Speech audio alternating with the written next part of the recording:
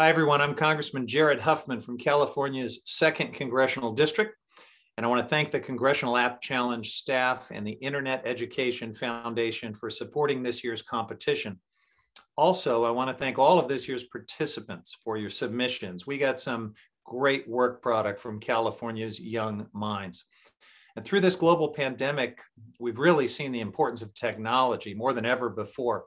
Our computers and tablets and smartphones have kept us socially connected despite our inability to meet in person and to work and learn with each other in person. Video conferencing apps and other programs have ensured that key sectors of our economy continue to function through this national crisis, and they've helped students like yourselves successfully continue your education. This pandemic is just one example of the amazing ability technology has to solve problems.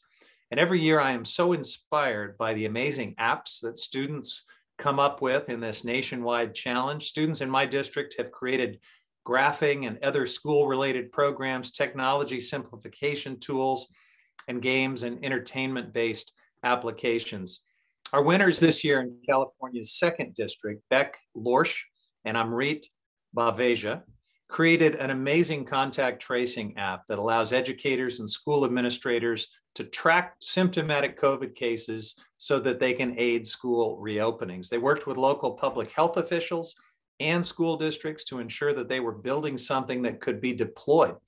And they offered it for a fraction of the cost that you would pay a private developer. It's through STEM education that students like you have the opportunity to gain skills in this key sector, and I am committed to supporting more funding to ensure that our schools get the support they need. We just passed the American Rescue Plan, and it was signed into law by President Biden. This bill provides new resources for schools to reopen safely and also creates funding for more broadband access to keep students connected. Our work is not done yet. I'm ready to do more in this Congress to make sure that you have the resources you need to continue your work in STEM.